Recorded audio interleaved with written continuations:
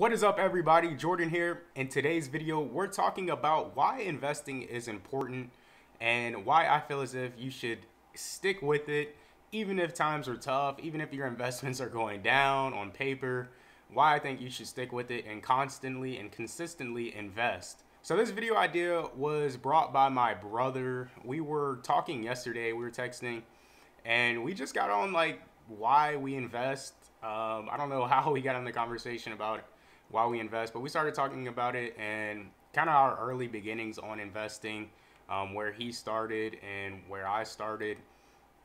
And literally, like he was saying, literally a couple of years ago, he didn't know even what a stock was. And he's come so far, so I'm so proud of him. So just this knowledge of investing is so important.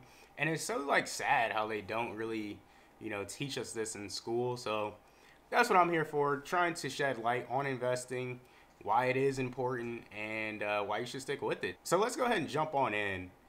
What is investing?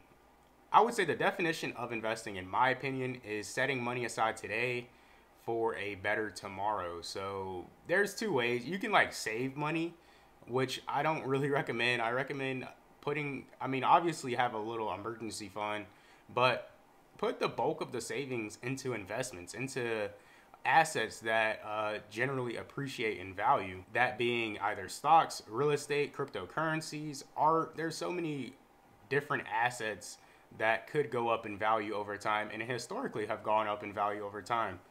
Now, I started investing with dividend stocks. I was pretty heavy in dividend stocks. A dividend is a piece of the profit that a company pays you as literally a thank you for investing in us. So if you buy, say, AT&T stock, AT&T is a business. They go out, make money by people that use their phone service. And they make so much money that they don't really know what to do with some of the extra profit. So they literally pay back their shareholders for investing in them. That is basically the simplest form of a dividend. I started out doing that. It is pretty conservative. You can get a yield of, factoring in the capital gains, I would say probably 8 to 10% a year. That's pretty much how much the S&P 500 moves a year. I started with that. I did that for like 6-8 months. And then I started learning about growth things, growth stocks, just growth assets, things that appreciate pretty rapidly, possibly in a short amount of time, but usually over time, that they appreciate so much, it'll become worth a lot more in the future. But they don't pay you that dividend. Usually growth stocks don't pay you dividends because they're so focused on growth. So I got into Tesla stock. That was pretty much the one that put me on. I learned pretty quickly about it. I learned what they were all about. I learned about the CEO, Elon Musk, followed him on Twitter, just went down the whole rabbit hole of Tesla, of Elon, learned about his different companies, and just learned like everything I could. I just soaked in so much information. And I was basically on YouTube just watching videos, on Twitter, just everywhere, learning about it. And I started putting money into Tesla stock in 2019. I didn't have that much money, so I put in like $1,000. So literally that $1,000 that I just mentioned that I put into Tesla about in 2019, I want to say like April timeframe, something like that. We're in year 2021, and that $1,000 at the peak of Tesla stock, Tesla has gone down a little bit, but at the peak of it, it was worth around $20,000 from $1,000. So imagine if you would have put $5,000 in, 10,000 in. So you can start to see how it can grow pretty rapidly over time. And I wouldn't say Tesla was lucky. I would say I did the research. I took the risk because at the time, people buying into Tesla were pretty scrutinized because it wasn't a good stock. People thought it was a bubble, it was overvalued, that the company was going to go bankrupt, it was shorted. So they just had a bunch of negative publicity around the stock. But if you really did your homework, you would have been rewarded. So I did that. I started buying a lot heavier in 2020, and it's grown over time. And that leads us to today. So Tesla is, like I said, one of my biggest investments right now. But I started learning about Bitcoin. That is another great asset, in my opinion, that I think will be worth a lot more in the future. So I've been recently buying Bitcoin pretty heavily. I think that's going to be worth a lot more in the future. And I could see like a 10x with that within the next within the next 2 years. So I've been buying that. But to get back to investing as a whole, why is it important? Basically, if you want to be able to retire, my brother and I, we talked about financial independent, retire early, the FIRE movement. Go online, just look up the FIRE movement and go down that rabbit hole. But it's basically, you know, you don't want to work till you're 65. The average age of retirement is like 65 years of age. So I wanted to retire when I was young, when I'm like 30. Right now I'm 20. I have a good, you know, runway ahead of me to give me time to set money aside and to just be like frugal.